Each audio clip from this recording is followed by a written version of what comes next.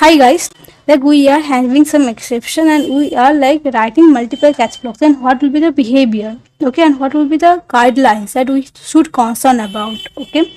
So suppose this is the array we have, okay.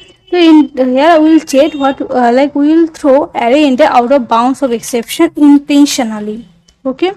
In the catch block we can write exception because it is the parent class of all the exception classes in Java, or you can just explicitly mention the array in the out of bounds of exception because you are sure about it, like we will definitely throw that exception, okay.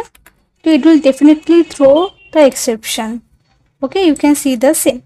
So now I'm writing another exception, okay, means another catch block to handle the exception, okay. Suppose here I am writing down the same exception class. We have already handled that particular exception in the catch block, so we cannot write another catch block for same exception, okay. Cannot declare another catch block for the same exception, okay. Here I am handling exception, okay, and here we are writing exception, the child class exception, that is array in the out of bounds of exception, okay. So exception is the parent of all the exceptions, like for checked or like for unchecked. Unchecked means runtime exceptions I am talking about, okay. So this array in the out of bounds of exception comes under what? Runtime exception, okay.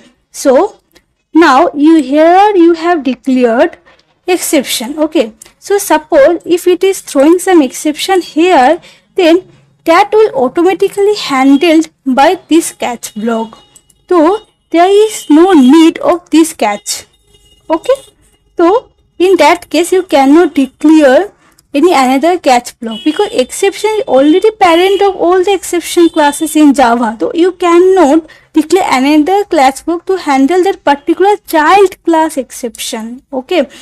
So but what else you can do?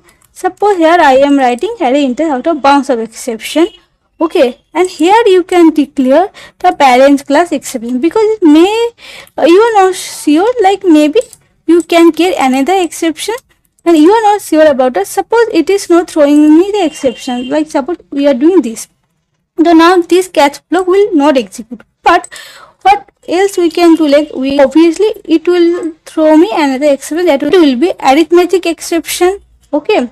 We cannot divide by 0, that kind of exception it will throw, okay. So if you see get message, then you can see the same, okay.